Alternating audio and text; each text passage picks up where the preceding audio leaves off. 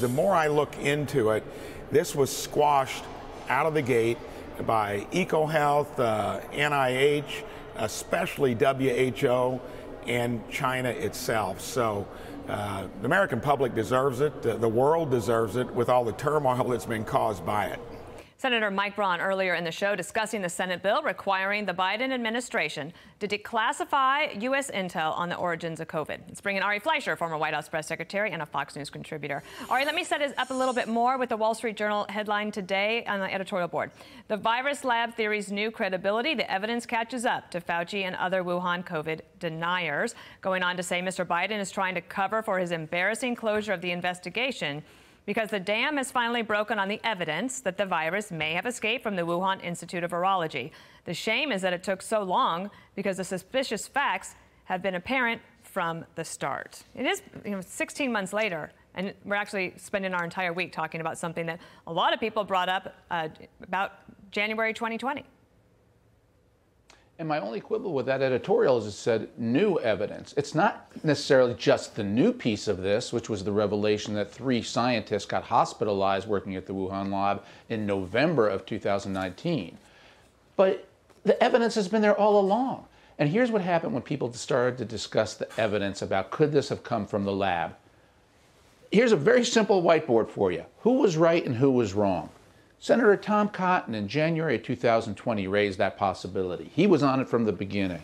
National Review, Jim Garrity, a writer there, has been on this and writing very thoughtful pieces from the beginning.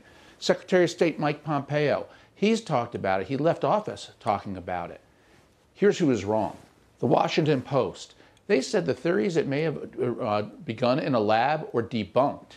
The New York Times called those theories fringe. One science reporter there called them racist. Facebook, as you just pointed out, they opposed the debate of ideas, free thinking. They suppressed them about could this have begun in a lab. And finally, China itself. China did everything in its power to lie, to deceive, and it's amazing how the mainstream media went along with China. Ari, there's more. You mentioned a few there. Here's a sample of what we heard throughout media outlets here. Roll this, number 4. Trump's decision to focus American spy agencies on the government lab in Wuhan is nothing more than an effort to deflect blame. Coming up with a conspiracy theory to try and foment xenophobia with respect to the Chinese has just as much factual support as taking Clorox. This is just another example of the president trying to change the narrative from his own failings. Donald Trump is still pushing the debunked bunkum, despite his own intelligence community's findings that is simply not true. So if Trump said it or did it, do the opposite, Ari. Yeah, this is just so terrible. It's anti-evidence, anti-science, anti-intellect, all in the service of get Trump politics. And we Americans have got to open up our eyes. If there is truth, if there is evidence, it needs to be pursued. But what happens too often with the critics of Donald Trump and the mainstream media, they think if it derives from the right, it must be wrong. And we are doing this nation a terrible disservice by not having free and honest debates anymore.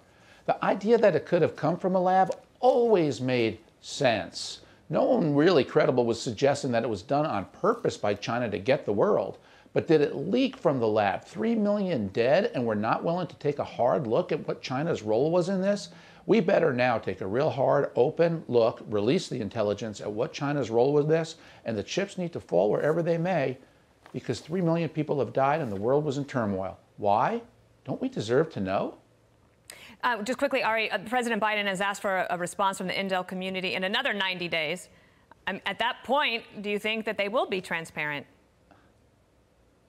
Well, China will never be transparent. Just like the Soviet Union covered up Chernobyl, China is going to cover up whatever happened in that lab. But I don't know why it takes 90 days. This happened more than a year ago. Right. The intelligence community already knows these answers. They have the info they're going to get. I don't think there's much more they need to get. Release it. Ari, thank you. Yeah, Ari Fleischer. We'll talk again very soon. Thank you. Thanks.